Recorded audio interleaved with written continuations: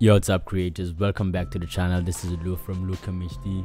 Today I'm going to show you guys how to slow down your footage shot in 25 frames per second using Premiere Pro. So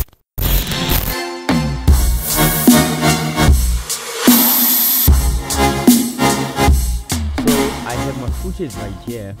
You know, it's shot in 25 frames per second, as you can see right there. And I'm going to slow it down and try and make it smoother. See, it's choppy, it's just shaky, and it's really bad. Let's say I want to slow down this clip right here.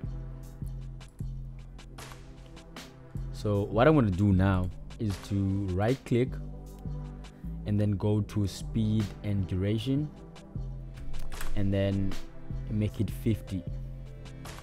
Press OK. As you can see now, it's red, meaning the effect is applied. So now it is slower, it's very choppy because it's in 12.5 frames per second. This is why it's so choppy.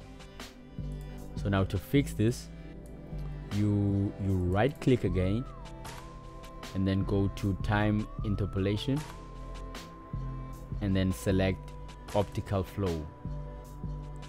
Optical flow is sort of gonna blend the frames. Okay, let's try and render this so that you can see.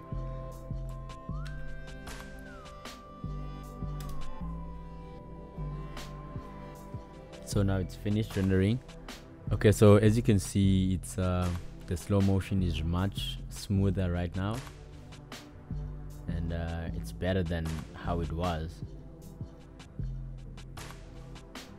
So to make this even better, we can add a stabilizer, you know, a web stabilizer to sort of stabilize it.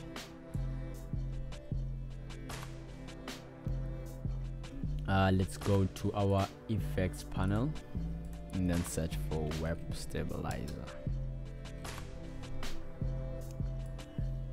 So in Premiere Pro, when you slow down your clip or forward it or whatever, Premiere Pro doesn't allow you to add a stabilizer, you know, in that footage.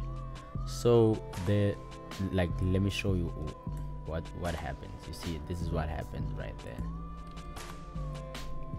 So now to avoid this, after you've slowed down your clip, just right click and then nest it. Press OK. See, now it's nested, so now you can add the stabilizer. Let's just let it analyze a bit. Ladies and gentlemen, that's it. That's how you slow down your 25 frames per second clip using Premiere Pro. And don't forget to subscribe. See you guys in the next one. Peace.